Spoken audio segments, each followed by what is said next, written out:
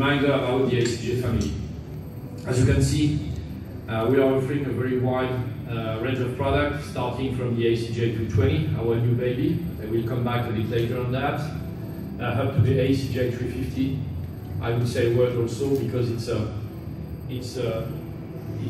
aircraft very important for this region.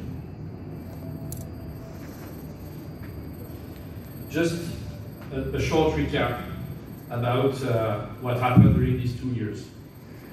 In 2020, we did very well, despite the crisis, despite the very difficult time we had to face. We managed to deliver 6 aircraft and to place 12 new orders. It's quite an amazing score, and it was the result of the work that has been done before the pandemic. But if I have a look to what happened in 2021, we continue at this level.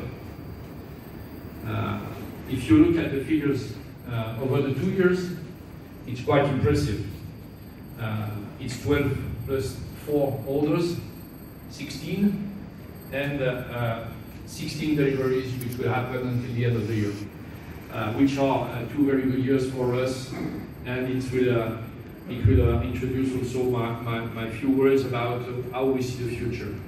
It's also important to analyze the market share. We are at 100% net market share for over the 2 years. Just to keep in mind that there were 8 cancellations on the other side. So it means that we are today leading this market of the business jet. And I hope, and I'm sure for a long time, with the new product we are introducing now. Give you a little bit more details about the latest baby. As we say, as Benoit started introducing, it's really at the other end of our aircraft portfolio. It's the smallest aircraft that is in our portfolio. But still, it's not that small. So, just before giving you all the details, think about it for a second.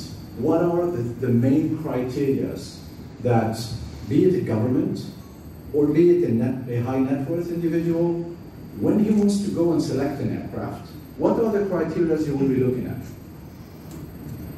There are 3 things, 3 main key criteria he will be looking at. Comfort, be it a government, when they want a governmental delegation with the president on board, so on and so forth, who wants to rest, or be it a VIP who's spending, a big amount of money to fly privately. He wants to fly comfortably, especially when he's flying 10, 11, 12 hours. The other criteria, of course, is range. Most of the people would like to fly from A to B without a tech stop. They want to fly, direct. And the third criteria is budget, of course.